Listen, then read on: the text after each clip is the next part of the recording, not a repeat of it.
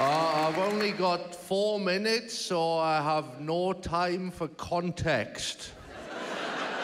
I was in Narita International Airport in Japan once, and I wanted a massage, but all of the massage places were closed, and I thought, I don't know what I'm gonna do, and then I found a automatic, robotic massage chair.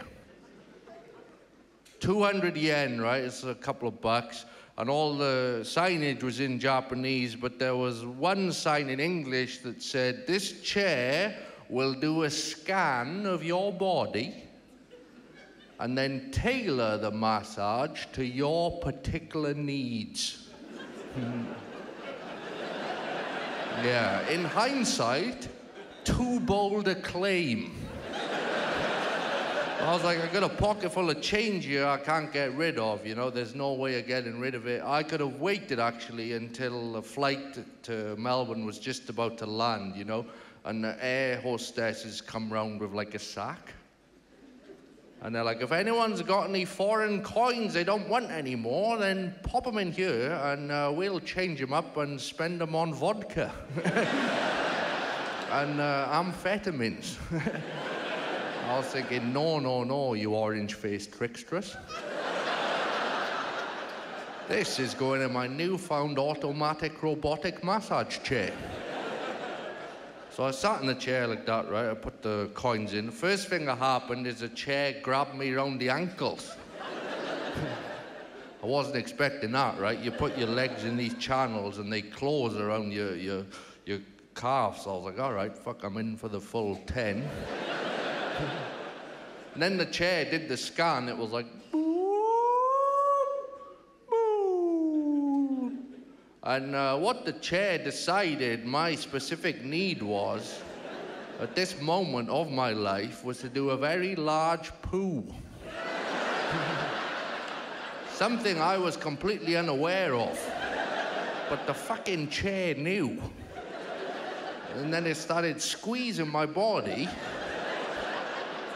to that particular aim. You know when you've got like a tube of toothpaste, right? And you know there's some in the end, but you're really gonna have to roll it out. It was kind of like that, but I was like, what's gonna come out of me isn't gonna be minty fresh. I am about to shit myself in Narita International Airport and then get on a 10-hour flight to Melbourne. You know, when you have a massage, you want your body to be relaxed, you know, but there's one very specific part of your body you don't want to relax under any circumstances whatsoever. That is your anal sphincter. I'm trying not to shit myself, you know, I'm in a panic. Then the chair randomly just started punching me in the back of the head. Like that, right? In the back of the head, yeah. I was like a fucking night out in Perth. Just, no.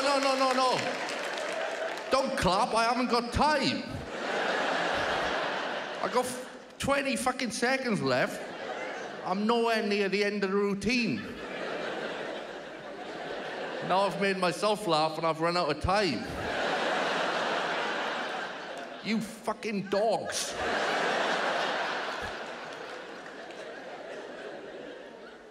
Look, I'll level with you. Like, this bit isn't even in the show. So, like, if you liked it, like, come and see the show. Like, there'll be other jokes. And if you didn't like it, then come and see the show. It won't be in the show. Take it easy, can I?